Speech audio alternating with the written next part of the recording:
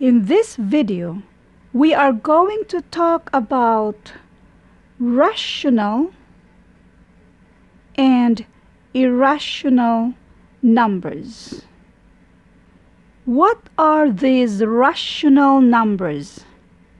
Huwag niyong kalimutan ito.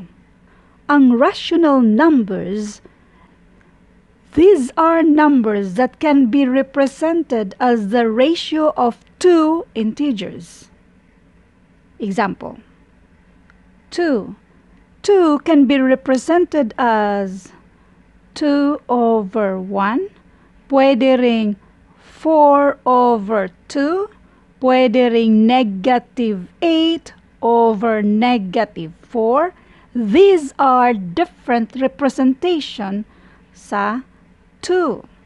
Another example, 1.25 can be represented as 125 over 100.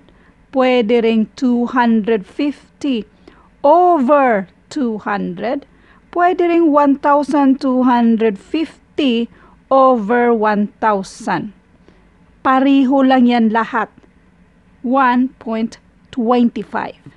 What about repeating decimals? Example, yung 0.111, na-repeat na yung 1. By the way, please see description ng videong ito para sa link kung paano mag-convert ng repeating decimals to fractions. So itong 0.1111, this is equivalent to 1 over 9. Ratio of two numbers. Now, what about 15? Saan natin ilalagay ito? Is this rational or irrational number? Ang tanong, can we write 15 as the ratio of two integers? Itong 15, pwede yang 15 over 1, pwedeng 30 over 2. So, basically, lahat ng mga whole numbers ay rational numbers. Now, another example. What about 0.75? Is it rational or irrational number? Next na tanong, can we write this 0.75 as the ratio of two integers? Yes, kasi pwede yang 75 over 100. Pwede rin yang 150 over 200.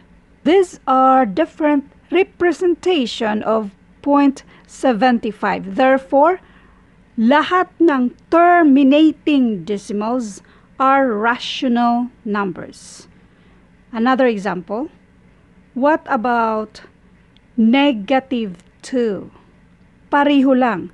Si negative 2 ay pwedeng negative 2 over 1, negative 4 over 2, or 8 over negative 4. Pariho lang din. So, negatives, all negative numbers ay rational numbers. Another example. 0.18, non-terminating but repeated decimals. So, ito ay, can be also represented as 2 over 11. Two integers. So, therefore, this is rational numbers. So, under sa rational numbers, pwede yung mga whole numbers, positive, negative, yung mga decimal numbers, pero dapat terminating. Kung non-terminating man, dapat repeated decimals. So, ngayon, ano yung mga irrational numbers? Take note. Non-terminating but repeated decimals na pwedeng marepresenta as a ratio of two integers, yan ay rational numbers. So, ang opposite dito sa non-terminating but repeated decimals, yan yung mga irrational numbers. So, ang irrational numbers natin ay non-terminating and non-repeating decimals. So, number 1 na example dito ay yung pi. Ang equivalent ni pi ay 3.1415 and goes on. Never terminates, never repeats, which you cannot write them as a ratio of two integers. Another example, yung number e na equals to 2.718 and so on. Yung golden ratio, which is equivalent to 1.618 and so on, never terminates, never repeats, which you cannot write them as a ratio of two integers, are irrational numbers. Now, what about square root of 4? Square root of 4 is equals to 2. Now, 2 is a whole number na pwede natin i-represent as 2 over 1. Again, 4 over 2, negative 8 over negative 4. Therefore, ang square root of 4 ay rational number. Square root of 4, square root of 25, mga rational numbers yan siya. So, how about kung square root of 2? Again, please see description ng video ito para sa link regarding sa kung paano mag-solve ng square root of any numbers without using calculators. Now, dito tayo sa square roots. Umpisahan natin sa ganito. 1, 2, 3, 4, 5, and so on. Yung lahat ng mga numbers na i-squared natin. Okay? So, 1 times 1 is equals to 1. 2 times 2 is equals to 4.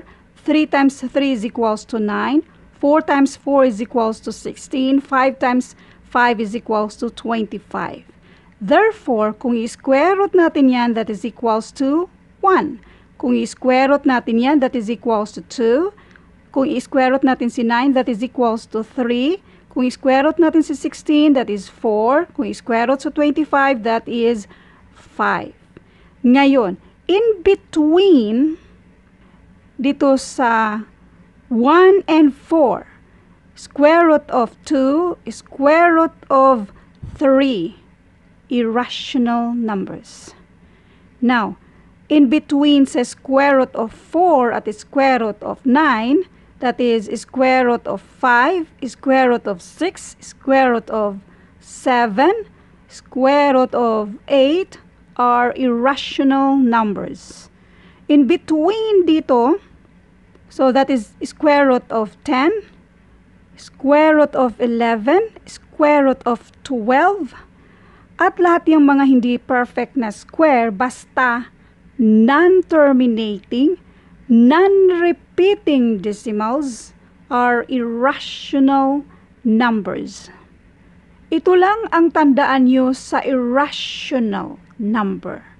A number that cannot be written as a fraction. That is irrational number.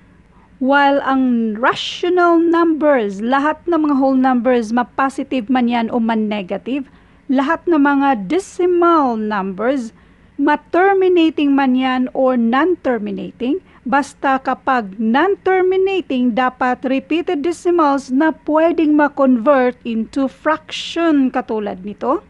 Yan ay rational numbers.